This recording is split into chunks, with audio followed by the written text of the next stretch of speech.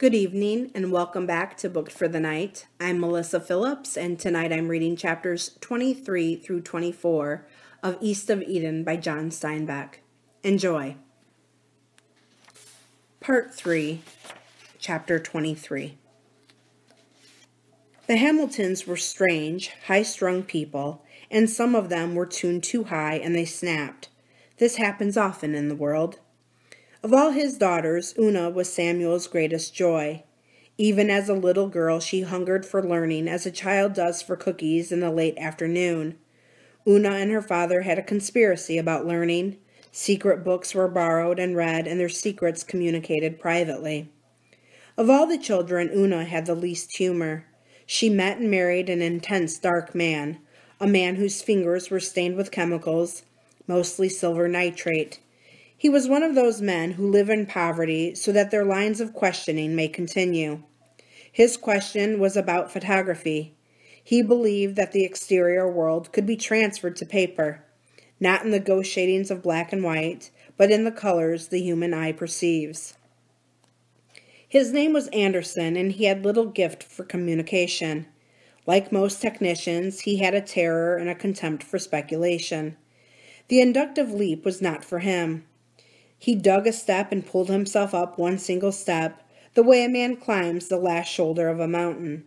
He had great contempt, born of fear, for the Hamiltons, for they all half believed they had wings, and they had got some bad falls that way. Anderson never fell, never slipped back, never flew. His steps moved slowly upward, and in the end, it is said, he found what he wanted, color film. He married Una, perhaps, because she had little humor, and this reassured him. And because her family frightened and embarrassed him, he took her away to the north, and it was black and lost where he went, somewhere on the borders of Oregon. He must have lived a very primitive life with his bottles and papers. Una wrote bleak letters without joy, but also without self-pity. She was well, and she hoped her family was well. Her husband was near to his discovery. And then she died, and her body was shipped home. I never knew Una. She was dead before I remember, but George Hamilton told me about it many years later, and his eyes filled with tears and his voice croaked in the telling. Una was not a beautiful girl like Molly, he said, but she had the loveliest hands and feet. Her ankles were as slender as grass, and she moved like grass. Her fingers were long and the nails narrow and shaped like almonds. And Una had lovely skin, too, translucent, even glowing. She didn't laugh and play like the rest of us. There was something set apart about her. She seemed always to be listening. When she was reading, her face would be like the face of one listening to music. And when we asked her any question, why, she gave the answer if she knew it, not pointed up and full of color and maybes and it might be's, the way the rest of us would. We were always full of bull. There was some pure simple thing in Una, George said. And then they brought her home. Her nails were broken to the quick, and her fingers cracked and all worn out, and her poor dear feet. George could not go on for a while, and then he said with fierceness of a man trying to control himself, her feet were broken and gravel-cut and briar-cut. Her dear feet had not worn shoes for a long time, and her skin was rough as rawhide. We think it was an accident, he said. So many chemicals around. We think it was. But Samuel thought and mourned in the thought that the accident was pain and despair. Una's death struck Samuel like a silent earthquake. He said no brave and reassuring words. He simply sat alone and rocked himself. He felt that it was his neglect had done it. And now his tissue, which had fought joyously against time, gave up a little. His young skin turned old, his clear eyes dulled, and a little stoop came to his great shoulders. Liza, with her acceptance, could take care of tragedy. She had no real hope this side of heaven. But Samuel had put up a laughing wall against natural laws, and Una's death breached his battle. He became an old man. His other children were doing well. George was in the insurance business. Will was getting rich. Joe had gone east and was helping to invent a new profession called advertising. Joe's very faults were virtues in this field. He found that he could communicate his material daydreaming, and, properly applied, that is all advertising is. Joe was a big man in a new field. The girls were married, all except Desi, and she had a successful dressmaking business in Salinas. Only Tom had never got started. Samuel told Adam Trask that Tom was arguing with greatness, and the father watched his son and could feel the drive and the fear, the advance and the retreat, because he could feel it in himself. Tom did not have his father's lyric softness or his gay good looks, but you could feel Tom when you came near to him. You could feel strength and warmth and an iron integrity. And under all of this was a shrinking, a shy shrinking. He could be as gay as his father, and suddenly in the middle of it, it would be cut the way you would cut a violin string, and you could watch Tom go whirling into darkness. He was a dark-faced man. His skin, perhaps from sun, was a black red, as though some Norse or perhaps Vandal blood was perpetuated in him. His hair and beard and mustache were dark red too, and his eyes gleamed startlingly blue against the coloring. He was powerful, heavy of shoulders and arm, but his hips were slim. He could lift and run and hike and ride with anyone, but he had no sense of competition whatever. Will and George were gamblers and often tried to entice their brother into the joys and sorrows of venture. Tom said, "I've tried it, and it just seems tiresome. I've thought why this must be. I get no great triumph when I win and no tragedy when I lose. Without these, it is meaningless. It is not a way to make money, that we know, and unless it can simulate birth and death, joy and sorrow, it seems, at least to me, it doesn't feel at all. I would do it if I felt anything, good or bad." Will did not understand this. His whole life was competitive, and he lived by one kind of gambling or another. He loved Tom, and he tried to give him the things he himself found pleasant. He took him into business and tried to inoculate him with the joys of buying and selling, of outwitting other men, of judging them for a bluff, or living by maneuver. Always Tom came back to the ranch, puzzled, not critical, but feeling that somewhere he had lost track. He felt that he should take joy in the man-pleasures of contest, but he could not pretend to himself that he did. Samuel had said that Tom always took too much on his plate, whether it was beans or women. And Samuel was wise, but I think he knew only one side of Tom. Maybe Tom opened up a little more for children. What I set down about him will be the result of memory, plus what I know to be true, plus conjecture built on the combination. Who knows whether it will be correct? We lived in Salinas, and we knew when Tom had arrived. I think he always arrived at night, because under our pillows, Mary's and mine, there would be packages of gum. And gum was valuable in those days, just as a nickel was valuable. There were months when he did not come, but every morning, as soon as we awakened, we put our hands under our pillows to see. And I still do it, and it has been many years since there has been gum there. My sister Mary did not want to be a girl. It was misfortune she could not get used to. She was an athlete, a marble player, a pitcher of one-a-cat, and the trappings of a girl inhibited her. Of course, this was long before the compensations for being a girl were apparent to her. Just as we knew that somewhere on our bodies, probably under the arm, there was a button which, if pressed just right, would permit us to fly, so Mary had worked out a magic for herself to change her over into the tough little boy she wanted to be. If she went to sleep in a magical position, knees crooked just right, head at a magical angle, fingers all crossed one over the other, in the morning she would be a boy. Every night she tried to find exactly the right combination, but she never could. I used to help her cross her fingers like shiplap. She was despairing of ever getting it right when one morning there was gum under the pillow. We each peeled a stick and solemnly chewed it. It was Beeman's peppermint, and nothing so delicious had been made since. Mary was pulling on her long black ribbed stockings when she said with great relief, "Of course." "Of course what?" I asked.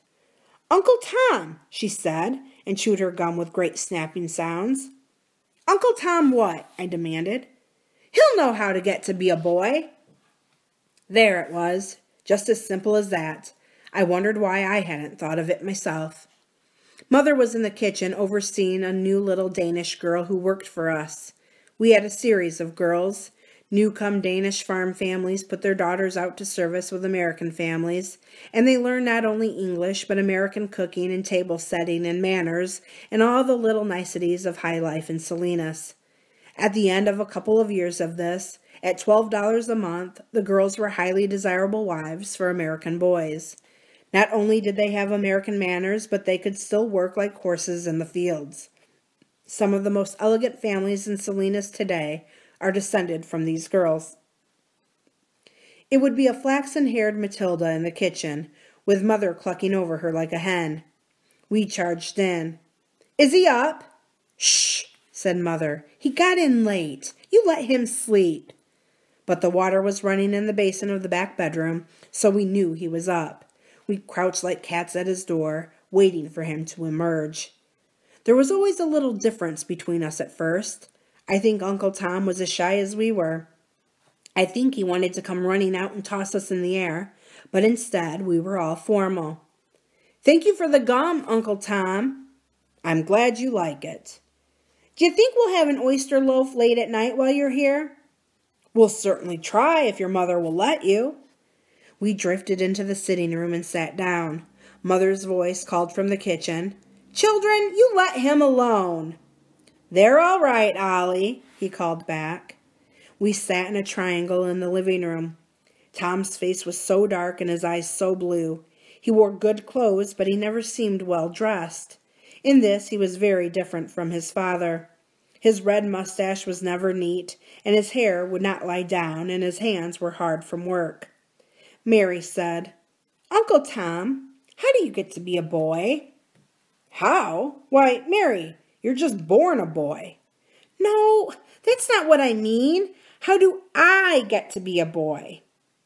Tom studied her gravely. "You?" he asked. Her words poured out. "I don't want to be a girl, Uncle Tom. I want to be a boy. A girl's all kissing and dolls. I don't want to be a girl. I don't want to." Tears of anger welled up in Mary's eyes. Tom looked down at his hands and picked at a loose piece of callus with a broken nail. He wanted to say something beautiful, I think. He wished for words like his father's words, sweet-winged words, cooing and lovely. "I wouldn't like you to be a boy," he said. "Why not?" "I like you as a girl." An idol was crashing in Mary's temple. "You mean you like girls?" "Yes, Mary, I like girls very much." A look of distaste crossed Mary's face. If it were true, Tom was a fool. She put on her "don't give me any of that crap" tone. "All right," she said, "but how do I go about being a boy?" Tom had a good ear. He knew he was reeling down in Mary's estimation, and he wanted her to love him and to admire him. At the same time, there was a fine steel wire of truthfulness in him that cut off the heads of fast-traveling lies. He looked at Mary's hair, so light that it was almost white, and braided tight to be out of the way, and dirty at the end of the braid, for Mary wiped her hands on her braid before she made a difficult marble shot. Tom studied her cold and hostile eyes. "I don't think you really want to change." "I do." Tom was wrong. She really did. "Well," he said, "you can't, and someday you'll be glad." "I won't be glad," said Mary, and she turned to me and said with frigid contempt, "He doesn't know." Tom winced, and I shivered at the immensity of her criminal charge. Mary was braver and more ruthless than most. That's why she won every marble in Salinas. Tom said uneasily, "If your mother says it's all right, I'll order the oyster loaf this morning and pick it up tonight." "I don't like oyster loaves," said Mary, and stalked to our bedroom and slammed the door. Tom looked ruefully after her. "She's a girl, all right," he said. Now we were alone together, and I felt that I had to heal the wound Mary had made. "I love oyster loaves," I said. "Sure you do. So does Mary." "Uncle Tom, don't you think there's some way for her to be a boy?" "No, I don't," he said sadly. "I would have told her had I known." "She's the best pitcher in the West End."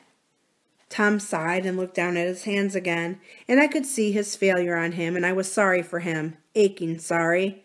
I brought out my hollowed cork with pins stuck down to make bars. "Would you like to have my fly cage, Uncle Tom?" Oh, he was a great gentleman. "Do you want me to have it?" "Yes. You see, you put up a pin to get the fly in, and then he sits in there and buzzes."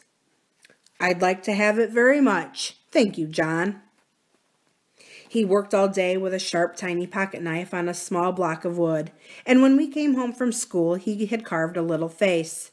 The eyes and ears and lips were movable, and little perches connected them with the inside of the hollow head. At the bottom of the neck there was a hole closed by a cork, and this was very wonderful. You caught a fly and eased him through the hole and set the cork, and suddenly the head became alive. The eyes moved and the lips talked and the ears wiggled as the frantic fly crawled over the little perches. Even Mary forgave him a little, but she never really trusted him until after she was glad she was a girl, and then it was too late. He gave the head not to me, but to us. We still have it put away somewhere, and it still works. Sometimes Tom took me fishing. We started before the sun came up and drove in the rig straight toward Fremont's Peak. As we neared the mountains, the stars would pale out and the light would rise to blacken the mountains.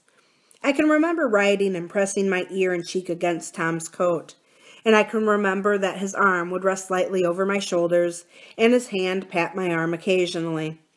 Finally, we would pull up under an oak tree and take the horse out of the shafts, water him at the stream side, and halter him to the back of the rig.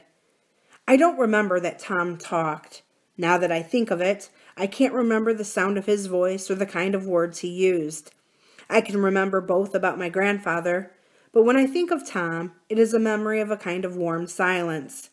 Maybe he didn't talk at all. Tom had beautiful tackle and made his own flies, but he didn't seem to care whether we caught trout or not. He needed not triumph over animals. I remember the five-fingered ferns growing under little waterfalls, bobbing their green fingers as the droplets struck them. And I remember the smell of the hills, wild azalea and a very distant skunk, and the sweet cloy of lupin and horse sweat on harness. I remember the sweeping, lovely dance of high buzzards against the sky, and Tom looking long up at them, but I can't remember that he ever said anything about them. I remember holding the bite of a line while Tom drove pegs and braided a splice. I remember the smell of crushed ferns in the creel and the delicate sweet odor of fresh damp rainbow trout lying so prettily on the green bed. And finally, I can remember coming back to the rig and pouring rolled barley into the leather feed bag and bucking it over the horse's head behind the ears. And I have no sound of his voice or words in my ear. He is dark and silent and hugely warm in my memory. Tom felt his darkness. His father was beautiful and clever. His mother was short and mathematically sure. Each of his brothers and sisters had looks or gifts or fortune. Tom loved all of them passionately, but he felt heavy and earthbound. He climbed static mountains and floundered in the rocky darkness between the peaks. He had spurts of bravery, but they were bracketed in battens of cowardice. Samuel said that Tom was quavering over greatness, trying to decide whether he could take the cold responsibility. Samuel knew his son's quality, and he felt the potential of violence, and it frightened him, for Samuel had no violence. Even when he hit Adam Trask with his fist, he had no violence. And the books that came into the house, some of them secretly, well, Samuel rode lightly on top of a book as he balanced happily among ideas, the way a man rides white rapids in a canoe. But Tom got into a book, crawled and groveled between the covers, tunneled like a mole among the thoughts, and came up with the book all over his face and hands. Violence and shyness. Tom's loins needed women, and at the same time he did not think himself worthy of a woman. For long periods he would welter in a howling celibacy, and then he would take a train to San Francisco and roll and wallow in women, and then he would come back silently to the ranch, feeling weak and unfulfilled and unworthy, and he would punish himself with work, would plow and plant unprofitable land, would cut tough oak wood until his back was breaking and his arms were weary rags. It is probable that his father stood between Tom and the sun, and Samuel's shadow fell on him. Tom wrote secret poetry, and in those days it was only sensible to keep it secret. The poets were pale emasculates, and Western men held them in contempt. Poetry was a symptom of weakness, of degeneracy, and decay. To read it was to court catcalls. To write it was to be suspected and ostracized. Poetry was a secret vice, and properly so. No one knows whether Tom's poetry was any good or not, for he showed it to only one person, and before he died he burned every word. From the ashes in the stove there must have been a great deal of it. Of all his family, Tom loved Desi best. She was gay, laughter filled on her doorstep. Her shop was a unique institution in Salinas. It was a woman's world. Here all the rules, and the fears that created the iron rules, went down. The door was closed to men. It was a sanctuary where women could be themselves. Smelly, wanton, mystic, conceited, truthful, and interested. The whalebone corsets came off at Desi's, the sacred corsets that molded and warped women flesh into goddess flesh. At Desi's, they were women who went to the toilet and overate and scratched and farted. And from this freedom came laughter, roars of laughter. Men could hear the laughter through the closed door and were properly frightened at what was going on, feeling perhaps that they were the butt of the laughter, which to a large extent was true. I can see Desi now, her gold penates wobbling on a nose not properly bridged, her eyes streaming with hilarious tears, and her whole front constricted with muscular spasms of laughter. Her hair would come down and drift between her glasses and her eyes, and the glasses would fall off her wet nose and spin and swing at the end of their black ribbon.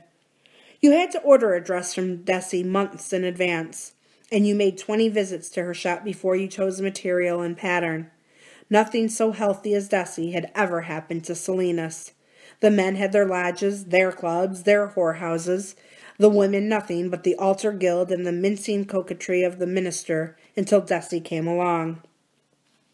And then Desi fell in love. I do not know any details of her love affair, who the man was or what the circumstances, whether it was religion or a living wife, a disease or a selfishness. I guess my mother knew, but it was one of those things put away in a family closet and never brought out.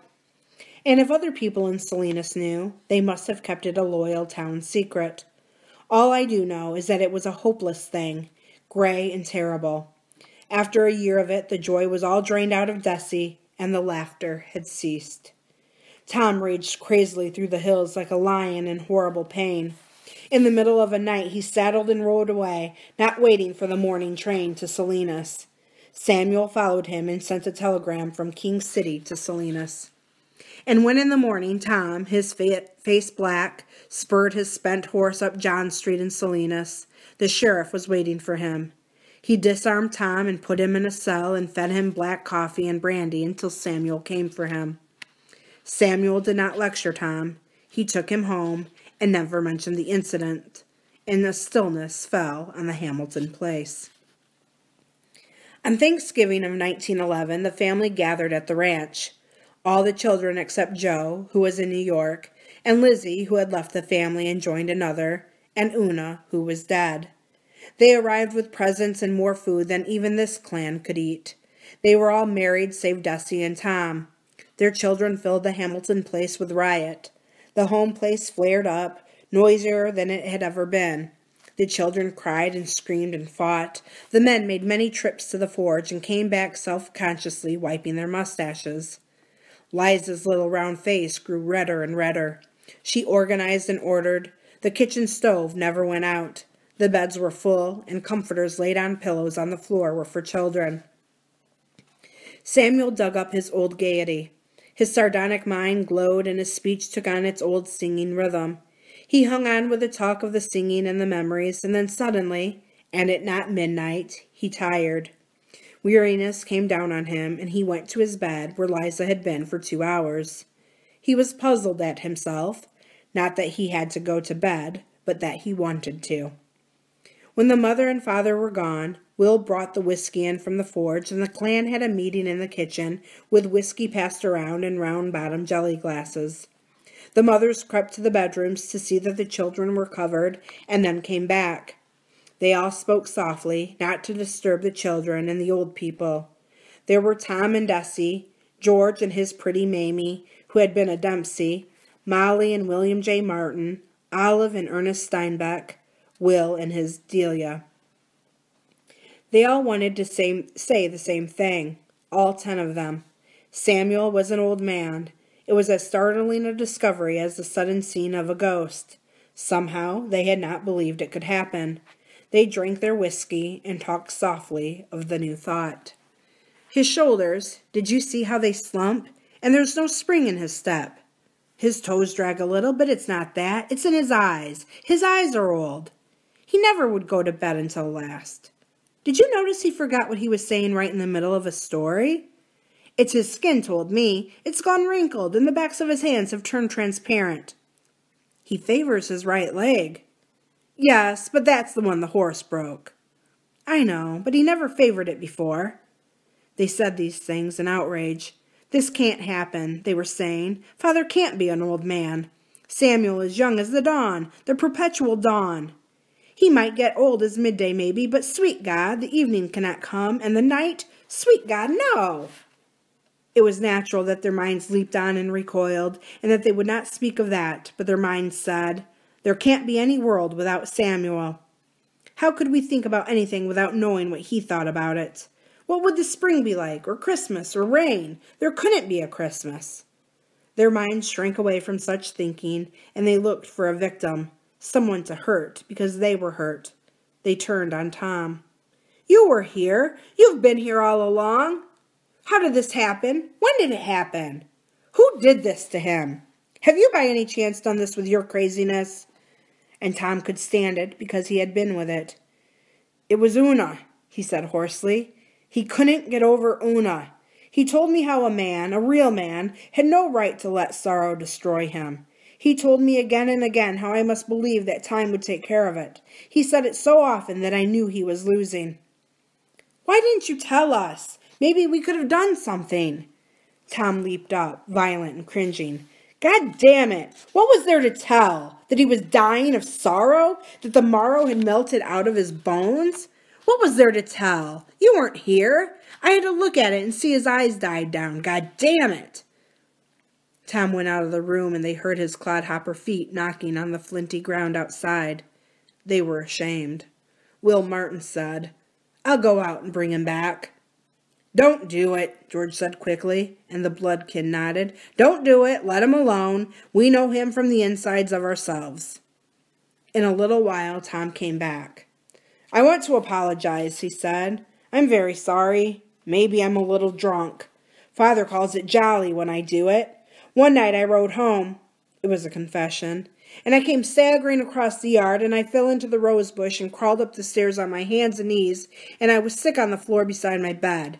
In the morning, I tried to tell him I was sorry. And do you know what he said? Why, Tom, you were just jolly. Jolly. If I did it. A drunken man didn't crawl home. Just jolly. George stopped the crazy flow of talk. We want to apologize to you, Tom, he said. Why, we sounded as though we were blaming you, and we didn't mean to. Or maybe we did mean to. And we're sorry. Will Martin said realistically. It's too hard a life here. Why don't we get him to sell out and move to town? He could have a long and happy life. Molly and I would like them to come and live with us. I don't think he'll do it, said Will. He's stubborn as a mule and proud as a horse. He's got a pride like brass.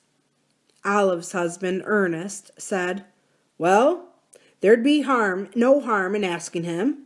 We would like to have him, or both of them, with us. Then they were silent again, for the idea of not having the ranch, the dry, stony desert of heartbreaking hillside and unprofitable hollow, was shocking to them. Will Hamilton, from instinct and training in business, had become a fine reader of the less profound impulses of men and women. He said, If we ask him to close up shop, it will be like asking him to close his life, and he won't do it. You're right, Will, George agreed. He would think it was like quitting. He'd feel it was a cowardice. No, he will never sell out, and if he did, I don't think he'd live a week. Will said. There's another way. Maybe he could come for a visit. Tom can run the ranch. It's time Father and Mother saw something of the world. All kinds of things are happening. It would freshen him, and then he could come back and go to work again. And after a while, maybe he wouldn't have to. He says himself that thing about time doing the job dynamite can't touch. Desi brushed the hair out of her eyes. I wonder if you really think he's that stupid, she said. And Will said out of his experience, sometimes the man wants to be stupid if it lets him do a thing his cleverness forbids. We can try it anyway. What do you all think? There was a nodding of heads in the kitchen, and only Tom sat rock-like and brooding.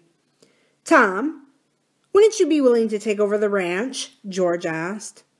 Oh, that's nothing, said Tom. It's no trouble to run the ranch because the ranch doesn't run. Never has. Then why don't you agree? I'd find a reluctance to insult my father, Tom said. He'd know. But where's the harm in suggesting it? Tom rubbed his ears until he forced the blood out of them, and for a moment they were white. I don't forbid you, he said, but I can't do it. George said, we could write it in a letter, a kind of invitation, full of jokes, and when he got tired of one of us, why, he could go to another. There's years of visiting among the lot of us. And that was how they left it. Tom brought Olive's letter from King City, and because he knew what it contained, he waited until he saw Samuel alone before he gave it to him. Samuel was working in the forge, and his hands were black. He took the envelope by a tiny corner and put it on the anvil, and then he scrubbed his hands in the half-barrel of black water into which he plunged hot iron. He slit the letter open with the point of a horseshoe nail and went into the sunlight to read it. Tom had the wheels off the buckboard and was buttering the axles with yellow axle grease. He watched his father from the corners of his eyes. Samuel finished the letter and folded it and put it back in its envelope. He sat down on the bench in front of the shop and stared into space. Then he opened the letter and read it again and folded it again and put it in his blue shirt pocket. Then Tom saw him stand up and walk slowly up the eastern hill, kicking at the flints on the ground. There had been a little rain, and a fuzz of miserly grass had started up. Halfway up the hill, Samuel squatted down and took up a handful of the harsh, gravelly earth in his palm and spread it with his forefinger, flint and sandstone and bits of shining mica, and a frail rootlet and a veined stone. He let it slip from his hand and brushed his palms. He picked a spear of grass and set it between his teeth and stared up at the hill to the sky. A gray, nervous cloud was scurrying eastward, searching for trees on which to rain. Samuel stood up and sauntered down the hill. He looked into the tool shed and patted the 4x4 supports. He paused near Tom and spun one of the free-running wheels of the buckboard, and he inspected Tom as though he had saw him for the first time. Why, you're a grown-up man, he said. Didn't you know? I guess I did, said Samuel and sauntered on. There was the sardonic look on his face his family knew so well, the joke on himself that made him laugh inwardly. He walked by the sad little garden and all around the house. Not a new house anymore. Even the last added lean-to bedrooms were old and weathered, and the putty around the window panes had shrunk away from the glass. At the porch, he turned and surveyed the whole home cup of the ranch before he went inside. Liza was rolling out pie crust on the floury board. She was so expert with the rolling pin that the dough seemed alive. It flattened out and then pulled back a little from tension in itself. Liza lifted the pale sheet of it and laid it over one of the pie tins and trimmed the edges with a knife. The prepared berries lay deep in red juice in a bowl. Samuel sat down in a kitchen chair and crossed his legs and looked at her. His eyes were smiling. Can't you find something to do this time of day? She asked. Oh, I guess I could, Mother, if I wanted to. Well, don't sit there and make me nervous. The paper's in the other room if you're feeling day lazy. I've read it, said Samuel. All of it? All I want to. Samuel, what's the matter with you? You're up to something. I can see it in your face. Now tell it, and let me get on with my pies. He swung his leg and smiled at her. Such a little bit of a wife, he said. 3 of her is hardly a bite. Samuel, now you stop this. I don't mind a joke in the evening sometimes, but it's not 11 o'clock. Now you go along. Samuel said, Liza, do you know the meaning of the English word vacation? Now, don't you make jokes in the morning. Do you, Liza? Of course I do. Don't play me for a fool. What does it mean? Going away for a rest to the sea and the beach. Now, Samuel, get out with your fooling. I wonder how you know the word. Will you tell me what you're after? Why shouldn't I know? Did you ever have one, Liza? Why, She stopped. In 50 years, did you ever have a vacation, you little silly half-pint smidgen of a wife? Samuel, please go out of my kitchen, she said apprehensively. He took the letter from his pocket and unfolded it. It's from Ollie, he said. She wants us to come and visit in Salinas. They've fixed over the upstairs rooms. She wants us to get to know the children. She's got us tickets for the Chautauqua season. Billy Sunday's going to wrestle with the devil, and Brian is going to make his cross of gold speech. I'd like to hear that. It's an old fool of a speech, but they say he gives it in a way to break your heart. Liza rubbed her nose and floured it with her finger. Is it very costly? She asked anxiously. Costly? Ollie has bought the tickets. They're a present. We can't go, said Liza. Who'd run the ranch? Tom would. What running there is to do in the winter. He'd be lonely. George would maybe come out and stay a while to go quail hunting. See what's in the letter, Liza. What are those? 2 tickets to Salinas on the train. Ollie says she doesn't want to give us a single escape. You can just turn them in and send her back the money. No, I can't. Why, Liza, Mother, now don't. Here's a handkerchief. That's a dish towel, said Liza. Sit here, Mother. There. I guess the shock of taking a rest kind of threw you. Here, I know it's a dish towel. They say that Billy Sunday drives the devil all over the stage. That's a blasphemy, said Liza. But I'd like to see it. Wouldn't you? What do you say? Hold up your head.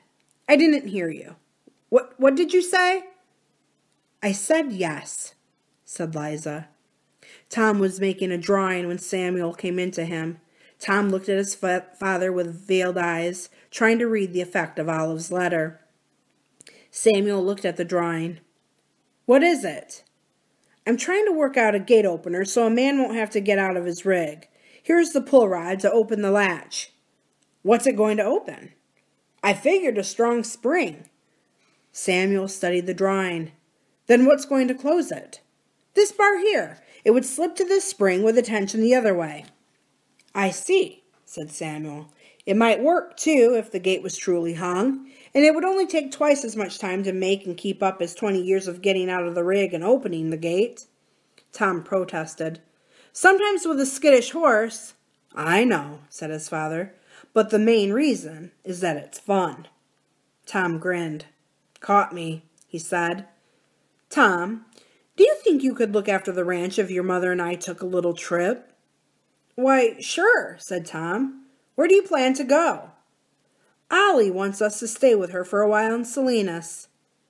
Why, that would be fine, said Tom. Is Mother agreeable? She is, always forgetting the expense. That's fine, said Tom. How long do you plan to be gone? Samuel's jeweled, sardonic eyes dwelt on Tom's face until Tom said, What's the matter, Father? It's the little tone, son. So little that I could barely hear it, but it was there. Tom, my son, if you have a secret with your brothers and sisters, I don't mind. I think that's good.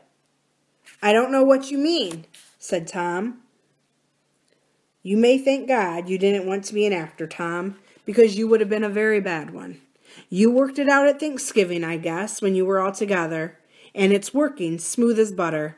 I see Will's hand in this. Don't tell me if you don't want to. I wasn't in favor of it, said Tom. It doesn't sound like you, his father said. You'd be for scattering the truth out in the sun for me to see. Don't tell the others, I know. He turned away and then came back and put his hand on Tom's shoulders. "Thank you for wanting to honor me with the truth, my son. It's not clever, but it's more permanent." "I'm glad you're going." Samuel stood in the doorway of the forge and looked at the land. "They say a mother loves best an ugly child," he said, and he shook his head sharply. "Tom, I'll trade you honor for honor. You will please hold this in your dark secret place, nor tell any of your brothers and sisters. I know why I'm going, and Tom, I know where I'm going, and I am content." Chapter 24. I have wondered why it is that some people are less affected and torn by the verities of life and death than others. Una's death cut the earth from under Samuel's feet and opened his defended keep and let in old age. On the other hand, Liza, who surely loved her family as deeply as did her husband, was not destroyed or warped. Her life continued evenly. She felt sorrow, but she survived it. I think perhaps Liza accepted the world as she accepted the Bible, with all of its paradoxes and its reverses.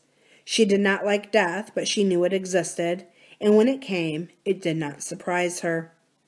Samuel may have thought and played and philosophized about death, but he did not really believe in it. His world did not have death as a member. He and all around him was immortal. When real death came, it was an outrage, a denial of the immortality he deeply felt, and the one crack in his wall caused the whole structure to crash. I think he had always thought he would argue himself out of death. It was a personal opponent, and one he could lick. To Liza, it was simply death, the thing promised and expected. She could go on and in her sorrow put a pot of beans in the oven, bake 6 pies, and plan to exactness how much food would be necessary properly to feed the funeral guests. And she could in her sorrow see that Samuel had a clean white shirt, and that his black broadcloth was brushed and free of spots, and his shoes blacked. Perhaps it takes these two kinds to make a good marriage, riveted with several kinds of strengths. Once Samuel accepted, he could probably go farther than Liza, but the process of accepting tore him to pieces. Liza watched him closely after the decision to go to Salinas. She didn't quite know what he was up to, but, like a good and cautious mother, she knew he was up to something. She was a complete realist. Everything else being equal, she was glad to be going to visit her children. She was curious about them and their children. She had no love of places. A place was only a resting stage on the way to heaven. She did not like work for itself, but she did it because it was there to be done. And she was tired. Increasingly, it was more difficult to fight the aches and stiffnesses which tried to keep her in bed in the morning. Not that they ever succeeded. And she looked forward to heaven as a place where clothes did not get dirty and where food did not have to be cooked and dishes washed. Privately, there were some things in heaven of which she did not quite approve. There was too much singing, and she didn't see how even the elect could survive for very long the celestial laziness which was promised. She would find something to do in heaven. There must be something to take up one's time, some clouds to darn, some weary wings to rub with liniment. Maybe the collars of the robes needed turning now and then. And when you come right down to it, she couldn't believe that even in heaven there would not be cobwebs in some corner to be knocked down with a cloth-covered broom. She was gay and frightened about the visit to Salinas. She liked the idea so well that she felt there must be something bordering on sin involved in it. And the Chautauqua? Well, she didn't have to go and probably wouldn't. Samuel would run wild. She would have to watch him. She never lost her feeling that he was young and helpless. It was a good thing she did not know that what went on in his mind, and, though his mind, what happened to his body. Places were very important to Samuel. The ranch was a relative, and when he left it, he plunged a knife into a darling. But having made up his mind, Samuel set about doing it well. He made formal calls on all of his neighbors, the old-timers who remembered how it used to be and how it was. And when he drove away from his old friends, they knew they would not see him again, although he did not say it. He took to gazing at the mountains and the trees, even at faces, as though to memorize them for eternity. He saved his visit to the Trask place for last. He had not been there for months. Adam was not a young man anymore. The boys were 11 years old, and Lee did not change much. Lee walked to the shed with Samuel. "I've wanted to talk to you for a long time," said Lee, "but there's so much to do, and I try to get to San Francisco at least once a month." "You know how it is," Samuel said. "When you know a friend is there, you do not go to see him. Then he's gone, and you blast your conscience to shreds that you did not see him." "I heard about your daughter. I'm sorry." "I got your letter, Lee. I have it. You said good things." "Chinese things," said Lee. "I seem to get more Chinese as I get older." "There's something changed about you, Lee." "What is it?" "It's my queue, Mr. Hamilton. I've cut off my queue." "That's it."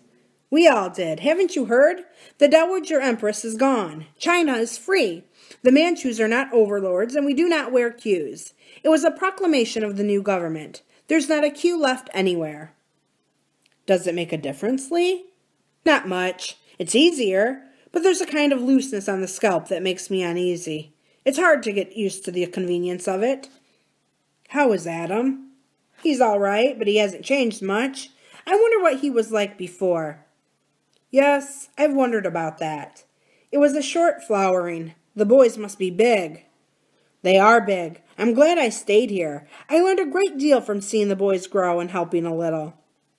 "Did you teach them Chinese?" "No. Mr. Trask didn't want me to, and I guess he was right. It would have been a needless complication. But I'm their friend. Yes, I'm their friend. They admire their father, but I think they love me. And they're very different. You can't imagine how different." "In what way, Lee?" "You'll see when they come home from school. They're like two sides of a medal. Cal is sharp and dark and watchful, and his brother, well, he's a boy you like before he speaks and like more afterwards." "And you don't like Cal?" "I find myself defending him, to myself. He's fighting for his life, and his brother doesn't have to fight." "I have the same thing in my brood," said Samuel. "I don't understand it. You'd think with all the same training and the same blood they'd be alike. But they're not. Not at all." Later, Samuel and Adam walked down the oak-shadowed road to the entrance to the draw where they could look out at the Salinas Valley.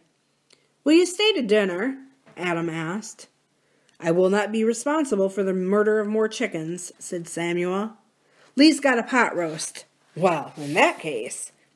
Adam still carried one shoulder lower than the other from the old hurt. His face was hard and curtained, and his eyes looked at generalities and did not inspect details. The two men stopped in the road and looked out at the valley, green-tinged from the early rains. Samuel said softly, "I wonder you do not feel ashamed at leaving that land fallow." "I had no reason to plant it," Adam said. "We had that out before. You thought I would change, and I have not changed." "Do you take pride in your hurt?" Samuel asked. "Does it make you seem large and tragic?" "I don't know." "Well, think about it. Maybe you're playing a part on a great stage with only yourself as audience." A slight anger came into Adam's voice. "Why do you come to lecture me? I'm glad you've come, but why do you dig into me?"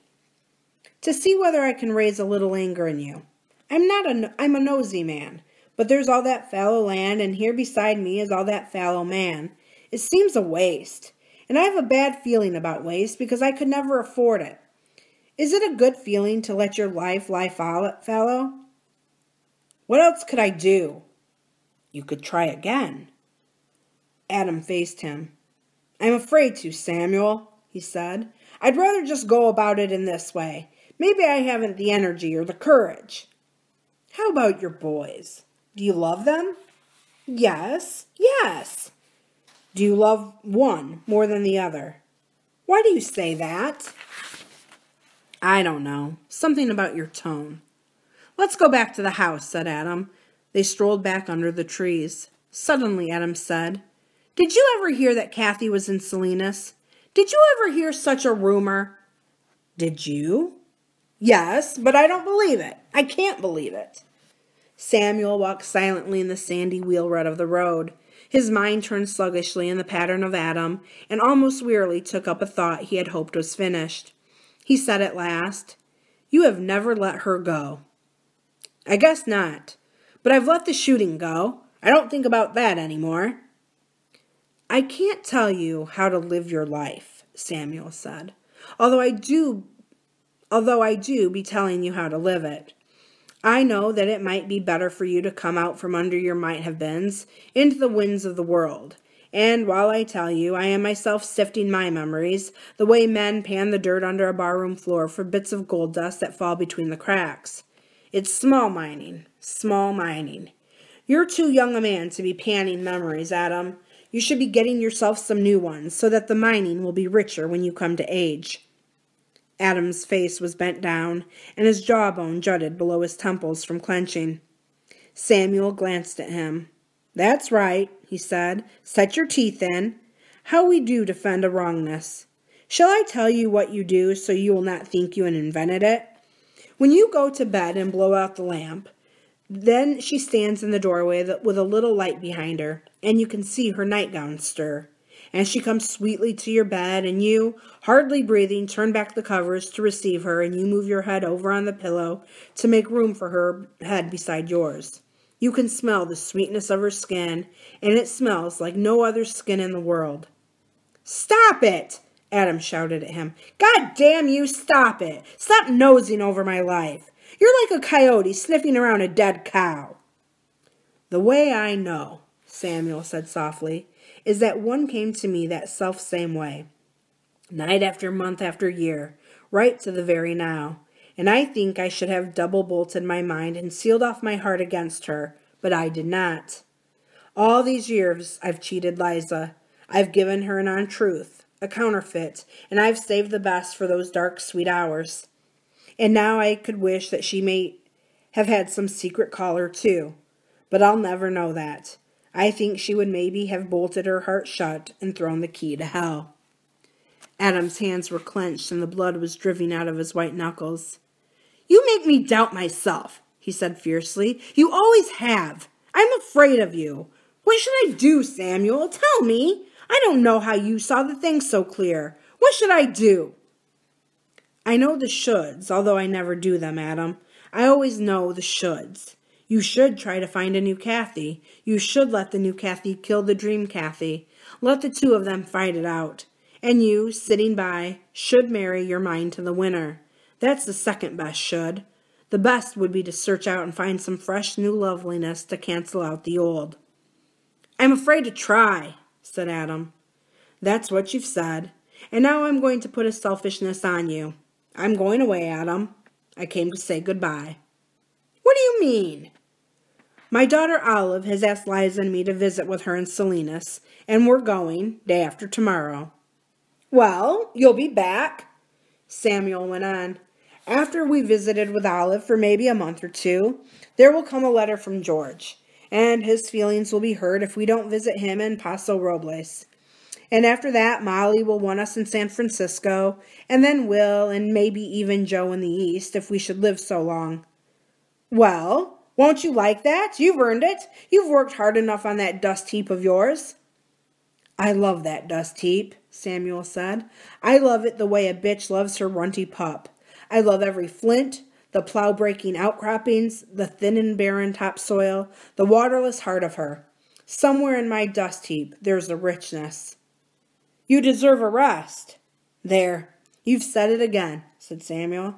"That's what I had to accept, and I have accepted.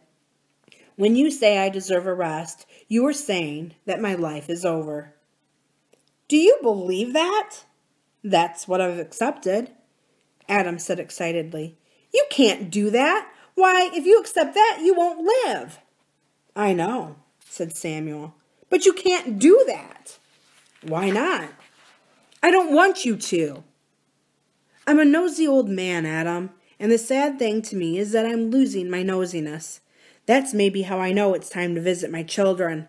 I'm having to pretend to be nosy a good deal of the time." "I'd rather you worked your guts out on your dust heap." Samuel smiled at him. "What a nice thing to hear, and I thank you. It's a good thing to be loved, even late." Suddenly Adam turned in front of him so that Samuel had to stop. "I know what you've done for me," Adam said. "I can't return anything, but I can ask you for one more thing. If I asked you, would you do me one more kindness and maybe save my life?" "I would if I could." Adam swung out his hand and made an arc over the west. "That land out there. Would you help me to make the garden we talked of, the windmills and the wells and the flats of alfalfa? We could raise flower seeds. There's money in that. Think what it would be like. Acres of sweet peas and gold squares of calendulas. Maybe 10 acres of roses for the garden of the west. Think how they would smell on the west wind." "You're going to make me cry," Samuel said, and that would be an unseemly thing in an old man. And indeed, his eyes were wet. "I thank you, Adam," he said. "That sweetness of your offer is a good smell on the west wind." "Then you'll do it." "No, I will not do it. But I'll see it in my mind when I'm in Salinas, listening to William Jennings Bryan, and maybe I'll get to believe it happened." "But I want to do it." "Go and see my Tom. He'll help you. He'd plant the world with roses, poor man, if he could." "You know what you're doing, Samuel." "Yes, I know what I'm doing. Know so well that it's half done." "What a stubborn man you are." "Contentious," said Samuel. "Liza says I'm contentious, but now I'm caught in a web of my children, and I think I like it." The dinner table was set in the house. Lee said, "I'd have liked to serve it under the tree like the other times, but the air is chilly." "So it is, Lee," said Samuel. The twins came in silently and stood shyly staring at their guest. "It's a long time since I've seen you boys, but we named you well. You're Caleb, aren't you?" "I'm Cal." "Well, Cal then." And he turned to the other. "Have you found a way to rip the backbone out of your name?" "Sir? Are you called Aaron?" "Yes, sir." Lee chuckled. He spells it with one A. The two A's seemed a little fancy to his friends. "I've got 35 Belgian hares, sir," Aaron said. "Would you like to see them, sir? The hutch is up by the spring. I've got 8 newborns, just born yesterday." "I'd like to see them, Aaron." His mouth twitched. "Cal, don't tell me you're a gardener." Lee's head snapped around and he inspected Samuel. "Don't do that," Lee said nervously. Cal said, "Next year my father is going to let me have an acre in the flat." Aaron said, "I've got a buck rabbit weighs 15 pounds. I'm going to give it to my father for his birthday." They heard Adam's bedroom door opening. "Don't tell him," Aaron said quickly. "It's a secret." Lee sawed at the pot roast. "Always you bring trouble for my mind, Mr. Hamilton," he said. "Sit down, boys." Adam came in, turning down his sleeves, and took his seat at the head of the table. "Good evening, boys," he said, and they replied in unison. "Good evening, Father." And, "Don't you tell," said Aaron. "I won't," Samuel assured him. "Don't tell what?" Adam asked. Samuel said, "Can't there be a privacy? I have a secret with your son." Cal broke in. "I'll tell you a secret too, right after dinner." "I'd like to hear it," said Samuel, "and I do hope I don't know already what it is." Lee looked up from his carving and glared at Samuel. He began piling meat on the plates. The boys ate quickly and quietly, wolfed their food. Aaron said, "Will you excuse us, Father?" Adam nodded, and the two boys went quickly out. Samuel looked after them. "They seem older than 11, he said. "I seem to remember that at 11 my brood were howlers and screamers and runners in circles. These seem like grown men." "Do they?" Adam asked. Lee said, "I think I see why that is. There is no woman in the house to put a value on babies. I don't think men care much for babies, and so it was never an advantage to these boys to be babies. There was nothing to gain by it. I don't know whether that is good or bad." Samuel wiped up the remains of gravy in his plate with a slice of bread. "Adam, I wonder whether you know what you have in Lee, a philosopher who can cook or a cook who can think. He has taught me a great deal. You must have learned from him, Adam." Adam said, "I'm afraid I didn't listen enough, or maybe he didn't talk." "Why didn't you want the boys to learn Chinese, Adam?" Adam thought for a moment. "It seems a time for honesty," he said at last. "I guess it was just plain jealousy. I gave it another name, but maybe I didn't want them to be so to be able so easily to go away from me in a direction I couldn't follow." "That's reasonable enough and almost too human," said Samuel. "But knowing that, it's a great jump. I wonder whether I have ever gone so far." Lee brought the gray enameled coffee pot to the table and filled the cups and sat down. He warmed the palm of his hand against the rounded side of his cup. And then Lee laughed. "You've given me great trouble, Mr. Hamilton, and you've disturbed the tranquility of China." "How do you mean, Lee?" "It almost seems that I have told you this," said Lee. "Maybe I only composed it in my mind, meaning to tell you. It's an amusing story, anyway." "I want to hear," said Samuel, and he looked at Adam. "Don't you want to hear, Adam, or are you slipping into your cloud bath?" "I was thinking of that," said Adam. "It's funny, a kind of excitement is coming over me." "That's good," said Samuel. "Maybe that's the best of all good things that can happen to a human. Let's hear your story, Lee." The Chinese reached to the side of his neck, and he smiled. "I wonder whether I'll ever get used to the lack of a cue," he said. I guess I used it more than I knew. "Yes, the story. I told you, Mr. Hamilton, that I was growing more Chinese. Do you ever grow more Irish?" "It comes and goes," said Samuel. "Do you remember when you read us the 16 verses of the 4th chapter of Genesis and we argued about them?" "I do indeed, and that's a long time ago." 10 years nearly," said Lee.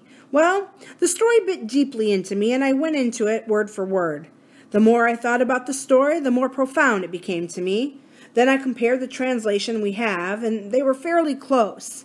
There was only one place that bothered me. The King James Version says this: It is when Jehovah has asked Cain why he is angry. Jehovah says, "If thou dost well, thou shalt not be accepted, and if thou dost not well, sin lieth at the floor. And unto thee shall be his desire, and thou shalt rule over him." It was the "thou shalt" that struck me, because it was a promise that Cain would conquer sin. Samuel nodded. "And his children didn't do it entirely," he said. Lee sipped his coffee. "Then I got a copy of the American Standard Bible. It was very new then, and it was different in this passage. It says, 'Do thou rule over him.' Now this is very different. This is not a promise. It is an order. And I began to stew about it. I wondered what the original word of the original writer had been that these very different translations could be made." Samuel put his palms down on the table and leaned forward, and the old young light came into his eyes. "Lee," he said, "don't tell me you studied Hebrew." Lee said, "I'm going to tell you, and it's a fairly long story. Will you have a touch of negapi?" "You mean the drink that tastes of good rotten apples?" "Yes, I talk better with it." "Maybe I can listen better," said Samuel. While Lee went to the kitchen, Samuel asked, "Adam, did you know about this?" "No," said Adam. "He didn't tell me. Maybe I wasn't listening." Lee came back with his stone bottle and 3 little porcelain cups so thin and delicate that the light shone through them. "Dlinky Chinese fashion," he said, and poured the almost black liquor. "There's a lot of wormwood in this. It's quite a drink," he said. "Has about the same effect as absinthe if you drink enough of it." Samuel sipped the drink. "I want to know why you were so interested," he said. "Well, it seemed to me that the man who could conceive this great story would know exactly what he wanted to say, and there would be no confusion in his statement." "You say the man.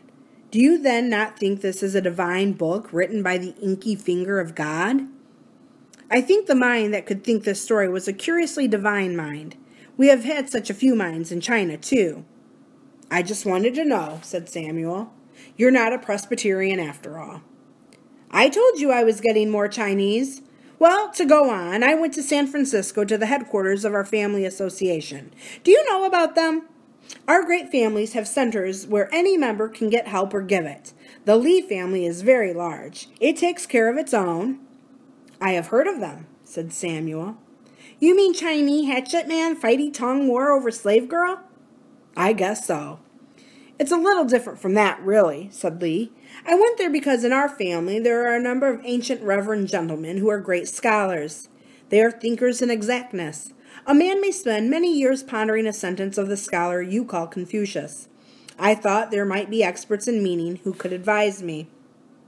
They are fine old men. They smoke their 2 pipes of opium in the afternoon, and it rests and sharpens them, and they sit through the night, and their minds are wonderful. I guess no other people have been able to use opium well. Lee dampened his tongue in the black brew. I respectfully submitted my problem to one of these sages, read him the story, and told him what I understood from it. The next night, 4 of them met and called me in. We discussed the story all night long. Lee laughed. I guess it's funny, he said. I know I wouldn't dare tell it to many people. Can you imagine 4 old gentlemen, the youngest is over 90 now, taking on the study of Hebrew? They engaged a learned rabbi. They took to the study as though they were children. Exercise books, grammar, vocabulary, simple sentences. You should see Hebrew written in Chinese ink with a brush. The right to left didn't bother them as much as it would you, since we write up to down. Oh, they were perfectionists. They went to the root of the matter. And you? Said Samuel. I went along with them, marveling at the beauty of their proud, clean brains. I began to love my race, and for the first time I wanted to be Chinese. Every 2 weeks I went to a meeting with them, and in my room here I covered pages with writing. I bought every known Hebrew dictionary, but the old gentlemen were always ahead of me. It wasn't long before they were ahead of our rabbi. He brought a colleague in. Mr. Hamilton, you should have sat through some of those nights of argument and discussion. The questions, the inspection. Oh, the lovely thinking, the beautiful thinking. After 2 years, we felt that we could approach your 16 verses of the 4th chapter of Genesis. My old gentleman felt that these words were very important too. Thou shalt, and do thou. And this was the gold from our mining. Thou mayest. Thou mayest rule over sin. The old gentleman smiled and nodded and felt the years were well spent. It brought them out of their Chinese shells too, and right now they are studying Greek. Samuel said, It's a fantastic story, and I've tried to follow, and maybe I've missed somewhere. Why is this word so important? Lee's hand shook as he filled the delicate cups. He drank down his 1 gulp. Don't you see? He cried. The American Standard Translation orders men to triumph over sin, and you can call sin ignorance. The King James translation makes a promise in thou shalt, meaning that men will surely triumph over sin. But the Hebrew word, the word timshel, thou mayest, that gives a choice. It might be the most important word in the world. That says the way is open, that throws it right back on a man. For if thou mayest, it is also true that thou mayest not. Don't you see? Yes, I see. I do see. But you do not believe this is divine law. Why do you feel its importance? Ah, said Lee, I've wanted to tell you this for a long time. I even anticipated your questions, and I am very well prepared. Any writing which has influenced the thinking and the lives of innumerable people is important. Now, there are many millions in their sects and churches who feel the order, do thou, and throw their weight into obedience. And there are millions more who feel predestination and thou shalt. Nothing they may do can interfere with what will be. But thou mayest. Why, that makes a great man. That gives him stature with the gods. For in his weakness and his filth and his murder of his brother, he still has the great choice. He can choose his course and fight it through and win. Lee's voice was a chant of triumph. Adam said, Do you believe that, Lee? Yes, I do. Yes, I do. It is easy out of laziness, out of weakness, to throw oneself into the lap of deity, saying, I couldn't help it. The way was set. But think of the glory of the choice. That makes a man a man. A cat has no choice. A bee must make honey. There's no godliness there. And do you know, these old gentlemen who were sliding gently down to death are too interested to die now? Adam said, Do you mean these Chinese men believe the Old Testament? Lee said, These old men believe a true story, and they know a true story when they hear it. They are critics of truth. They know that these 16 verses are a history of humankind in any age or culture or race. They do not believe a man writes 15 3/4 verses of truth and tells a lie with 1 verb. Confucius tells men how they should live to have good and successful lives. But this is a ladder to climb to the stars. Lee's eyes shone. You can never lose that. It cuts the feet from under weakness and cowardliness and laziness. Adam said, I don't see how you could cook and raise the boys and take care of me and still do all this. Neither do I, said Lee, but I take my 2 pipes in the afternoon, no more, no less, like the elders, and I feel that I am a man, and I feel that a man is a very important thing, maybe more important than a star. This is not theology. I have no bent toward gods, but I have a new love for that glittering instrument, the human soul. It is a lovely and unique thing in the universe. It is always attacked and never destroyed, because thou mayest. Lee and Adam walked out to the shed with Samuel to see him off. Lee carried a tin lantern to light the way, for it was one of those clear early winter nights when the sky riots with stars and the earth seems doubly dark because of them. A silence lay on the hills. No animal moved about, neither grass-eater nor predator, and the air was so still that the dark limbs and leaves of the live oak stood unmoving against the Milky Way. The 3 men were silent. The bale of the tin lantern squeaked a little as the light swung in Lee's hand. Adam asked, When do you think you'll be back from your trip? Samuel did not answer. Doxology stood patiently in the stall, head down, his milky eyes staring at the straw under his feet. You've had that horse forever, Adam said. He's 33, said Samuel. His teeth are worn off. I have to feed him warm mash with my fingers. And he has bad dreams. He shivers and cries sometimes in his sleep.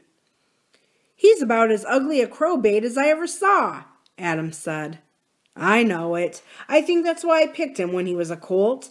Do you know I paid $2 for him 33 years ago? Everything was wrong with him.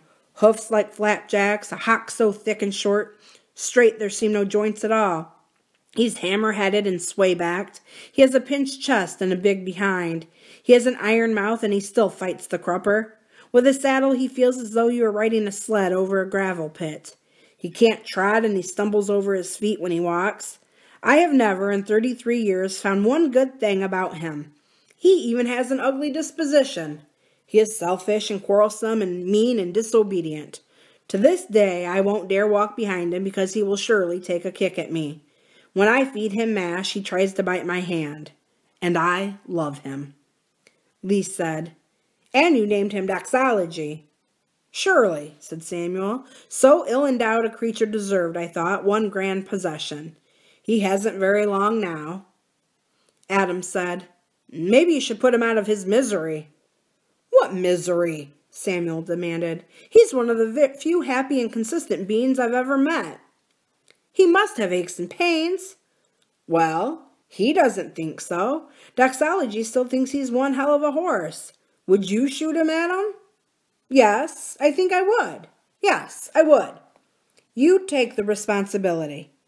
Yes, I think I would. He's 33. His lifespan is long over. Lee had set his lantern on the ground. Samuel squatted beside it and instinctively stretched his hands for warmth to the butterfly of yellow light. I've been bothered by something, Adam, he said. What is that?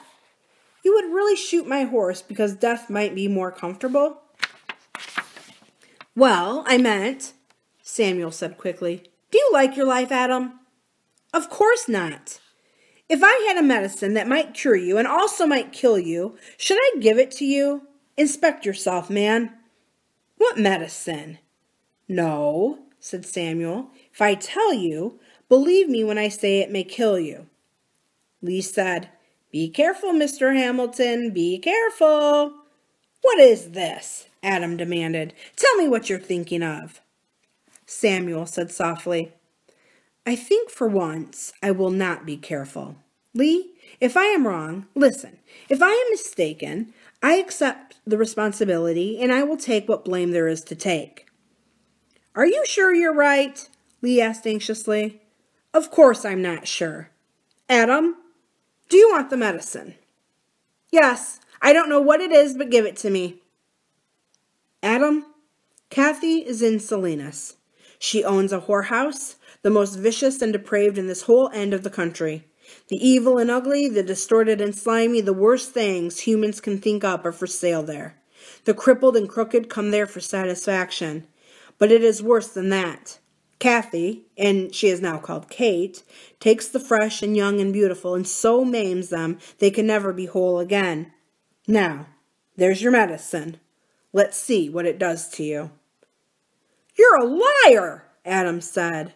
No, Adam, many things I am, but a liar I am not. Adam whirled on Lee. Is this true? I'm no antidote, said Lee. Yes, it's true.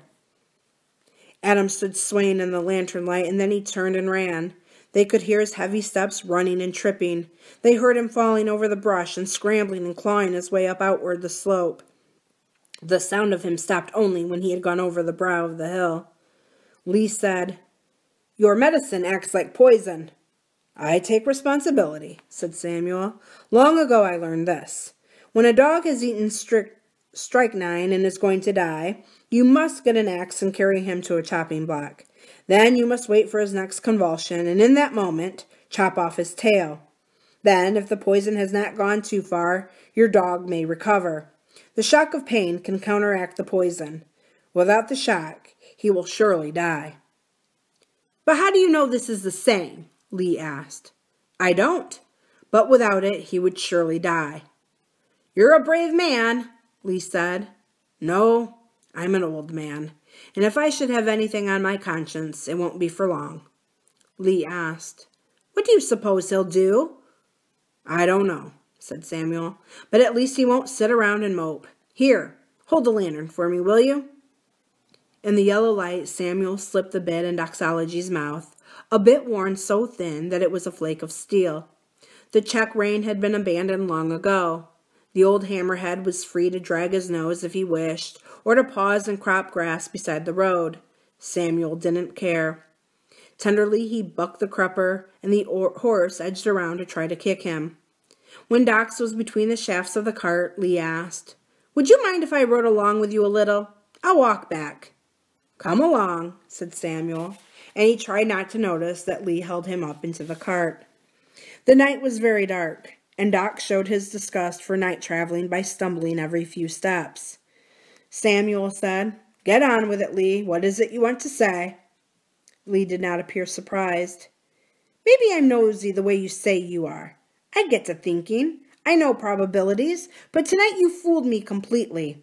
I would have taken any bet that Jew of all men would not have told Adam. Did you know about her? Of course, said Lee. Do the boys know? I don't think so, but that's only a matter of time. You know how cruel children are. Some day in the schoolyard it will be shouted at them. Maybe he ought to take them away from here, said Samuel. Think about that, Lee. My question isn't answered, Mr. Hamilton. How were you able to do what you did? Do you think I was that wrong? No, I don't mean that at all. But I've never thought of you as taking any strong, unchanging stand on anything. This has been my judgment. Are you interested? Show me the man who isn't interested in discussing himself, said Samuel. Go on. You're a kind man, Mr. Hamilton, and I've always thought it was the kindness that comes from not wanting any trouble. And your mind is as facile as a young lamb leaping in a daisy field. You have never, to my knowledge, taken a bulldog grip on anything. And then tonight you did a thing that tears down my whole picture of you. Samuel wrapped the lines around a stick stuck in the whip socket, and Doxology stumbled on down the ruddy road.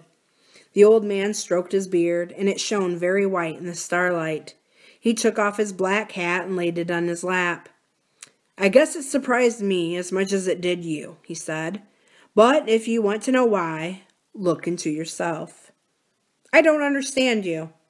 If you had only told me about your studies earlier, it might have made a great difference, Lee. I still don't understand you. Careful, Lee, you'll get me to talking. I told you my Irish came and went. It's coming now. Lee said, Mr. Hamilton, you're going away and you're not coming back. You do not intend to live very much longer. That's true, Lee. How did you know? There's death all around you. It shines from you. I didn't know anyone could see it, Samuel said. You know, Lee, I think of my life as a kind of music. Not always good music, but still having form and melody. And my life has not been a full orchestra for a long time now. A single note only, and that note on changing sorrow. I'm not alone in my attitude, Lee. It seems to me that too many of us conceive of a life as ending in defeat. Lee said, "Maybe everyone is too rich. I have noticed that there is no dissatisfaction like that of the rich. Feed a man, clothe him, put him in a good house, and he will die of despair." It was your two-word retranslation, Lee. Thou mayest. It took me by the throat and shook me. And when the dizziness was over, a path was open, new and bright.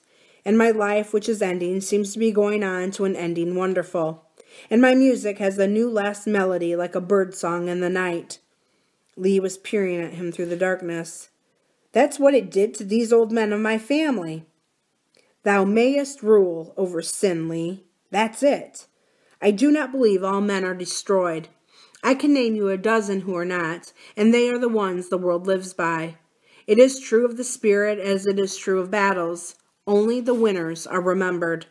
Surely most men are destroyed, but there are others who, like pillars of fire, guide frightened men through the darkness. Thou mayest. Thou mayest. What glory! It is true that we are weak and sick and quarrelsome, but if that is all we ever were, we would, millenniums ago, have disappeared from the face of the earth. A few remnants of fossilized jawbone, some broken teeth and strata of limestone, would be the only mark man would have left on his existence in the world. But the choice, Lee, the choice of winning, I had never understood it or accepted it before. Do you see now why I told Adam tonight? I exercised the choice. Maybe I was wrong, but by telling him, I also forced him to live or get off the pot. What is that word, Lee? Tim shall, said Lee. Will you stop the cart? You'll have a long walk back. Lee climbed down. Samuel, he said. Here I am, the old man chuckled. Liza hates me for me to say that. Samuel, you've gone beyond me. It's time, Lee. Goodbye, Samuel, Lee said, and he walked hurriedly back along the road. He heard the iron tires of the cart grinding on the road. He turned and looked after it, and on the slope he saw old Samuel against the sky, his white hair shining with starlight. Thanks for joining me for tonight's edition of Booked for the Night. I'll be back Monday night with more of East of Eden by John Steinbeck. Until then, thanks for listening, and good night.